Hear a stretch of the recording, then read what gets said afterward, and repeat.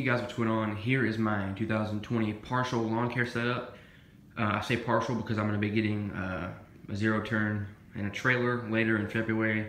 So I'll have that to throw up here too for the full lawn care setup. But this is just a partial. This is what I've been using the past 2 years, going into the third, and we're going to start from left and go to right. We're going to talk about some hand tools. We're going to talk about some oils and liquids, and we're going to talk about some miscellaneous stuff like that. Here on the left, I have my Lowe's 5-gallon bucket. I actually have 3 of these. It's always good to have a bucket of some sort with you, a trash can or anything, because you never know what you're going to have to pick up. But with me getting a zero turn, it'll be good for me to carry this on the mower with me. I pick up trash, pick up sticks, stuff like that, because you can always dump it out in the woods or discard it somewhere else. So it's always good to have a 5-gallon bucket with you. They have many uses. They're pretty much universal. Here in the back, I have my Echo PAS 225 weed eater with the weed eater attachment and the edger attachment. And before you ask, yes, there is no guard. As you can see here, it broke off. I'm going to be dropping that off at my Echo dealer sometime before mowing season. Have them put a new guard on it, or just give me a new one. I think it's covered under warranty, so get that fixed. Up here in the front, we have my Husqvarna 141 chainsaw. It has a 16-inch bar. As you can see, it's got the bar cover on it right now. This is a residential chainsaw. It's really good for trimming small trees and bushes that are too thick for the hedge trimmer to get through. I only trim 2 bushes, so that's not really a big deal. But it's always good to have a chainsaw because you never know when a customer's going to come out and ask you to trim a tree in the backyard. As long as it's not something ridiculous like having to climb it and trim, I don't mind that. But you know, if someone has a low-hanging branch that's hitting their house or something, go ahead and cut that off. So it's always good to have a small chainsaw with you. The trimmer line that I use is Echo Crossfire .80 with a shape right here. I also use Oregon Gator line .80, just the round line. I found that those two work the best, so I'm probably going to be running both of those this lawn season. Over here I have my 1-gallon gas can that is filled with 50-to-1 mixed for my weed eater and backpack blower, also the chainsaw. And this is a 2-gallon filled with straight gas, non-ethanol. That's for the mower. I'm also going to be getting 2 bigger gas cans. Probably going to get 2 Sure cans later in the year. Back here we have the main mower. This is a Cub Cadet SC500Z, 159 cc's. I actually got this in May of 2019. I used it for, you know, all of that season, but instead of doing a review right after I get it, I wanted to wait and use it for a year.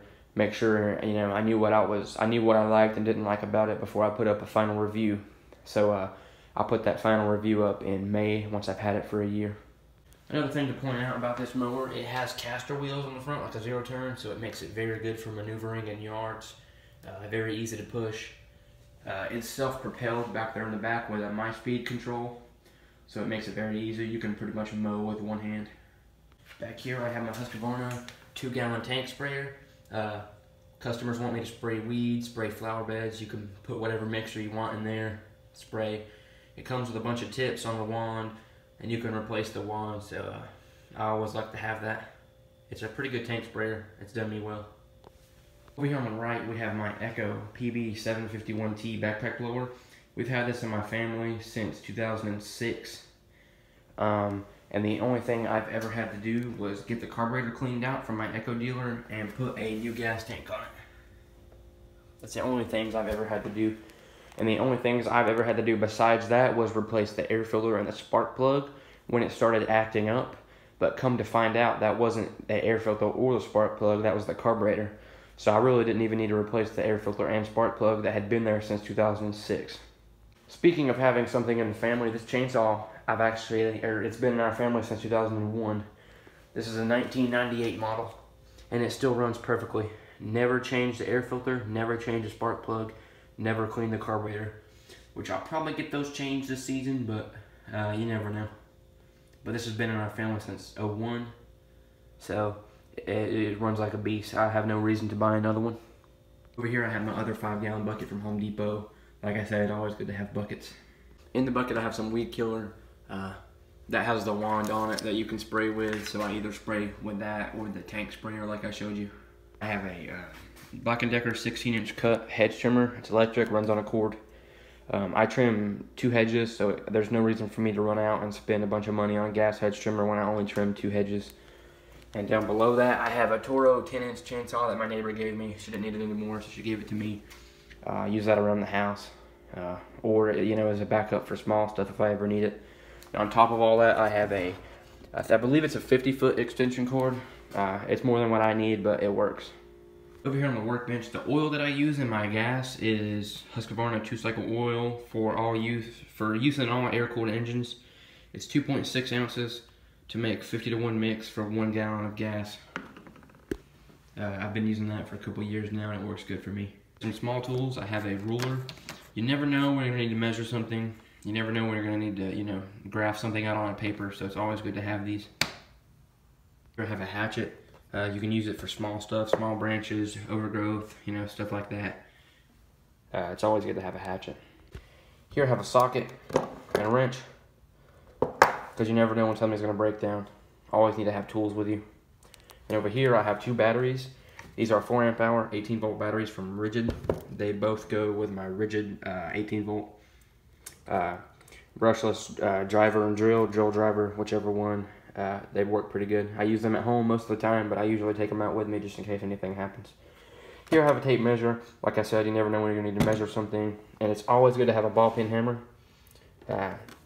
No matter if you're working lawn care or you're just at home, you always need a hammer. And here I have a vise. I can't speak highly enough of this vise. Vices are universal. You can use whatever you want to. This is actually a bench vise.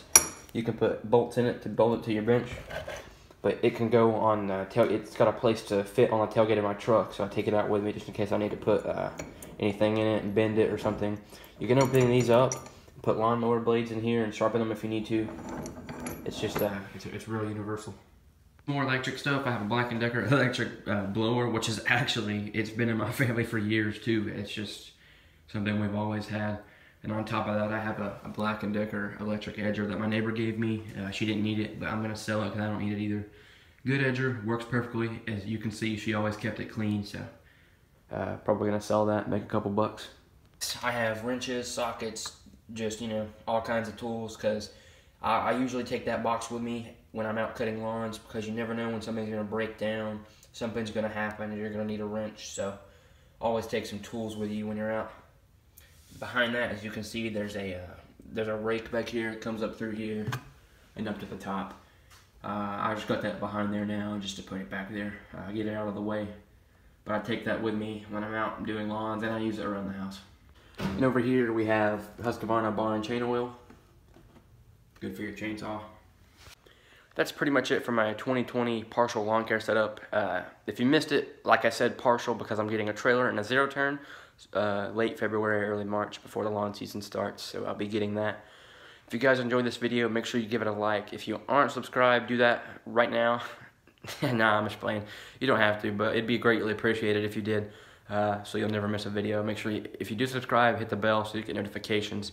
I usually stick to lawn care and woodworking, but sometimes I'll stray off for other topics. I'm actually going to go record a Q&A right now. You guys have sent me some questions on my Instagram that I linked back in a past video. I linked my Instagram, and you guys blew it up with questions. So I'm gonna go film that right now. I'll have it, you know, filmed, uploaded, edited, uploaded, all that in about an hour. So no big deal. But all this equipment back here is pretty much gonna stay the same. Maybe the weed eater might change. Might go with Husqvarna because I tried to Echo out this year and I'm not really feeling it. But you know, we'll just see where it goes. Might do some stuff halfway through the lawn season, so you know, you never know when something's gonna happen. So if you guys enjoyed this video, give it a like like I said, and I'll see you guys in the next video. Thank you for watching.